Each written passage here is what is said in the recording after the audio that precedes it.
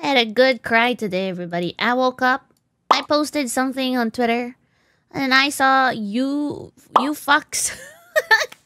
It was a surprise that I didn't really expect. And I just want to say I'm really, really happy, and I'm really, really like, for the people who donated.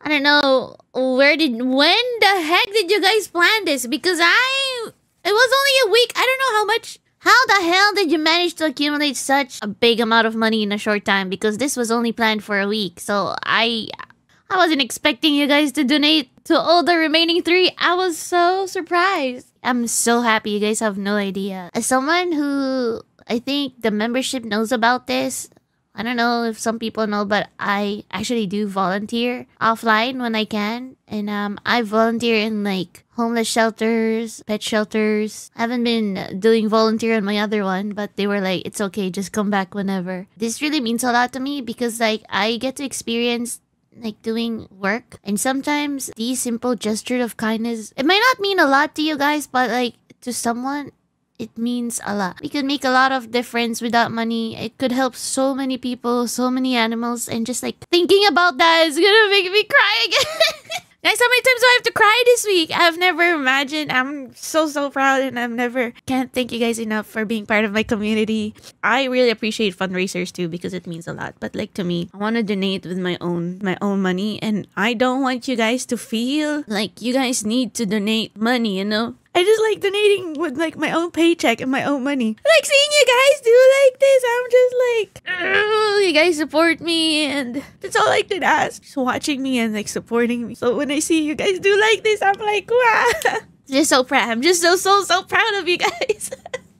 Thank you for making my last stream so memorable. It's now like, it was only like 10 times memorable. Now it's like 10,000 million times. I can't math. I usually do charity stuff, but I didn't know that this is my first charity until someone pointed it out. I was just like, oh, yeah, like outside like my membership stuff. So I got a little bit like, oh, wait, you're so right. So I was like, I messaged Fuchan. I was like, Fuchan, can you come and join my stream and be my emotional support? I was like half awake that time, and he was like, okay.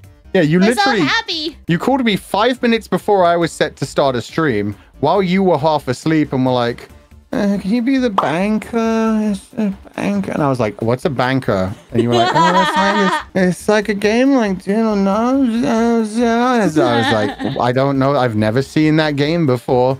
And you were like, oh, here, I'll send you an example. And then I was like, I'm streaming now. I will call you back in like 8 hours. So yeah, I was just like, fine, I'll do it. Just explain it to me later. It made sense eventually. Although apparently I still lost the game somehow. What the heck? Mathematically, Fulgur gave good offers for the number of suitcases unopened, so it's just logical to accept. Yeah, you did I wasn't good. wrong. You did good. And before the stream, we watched one episode just to like see. That was a fun one. That one went crazy.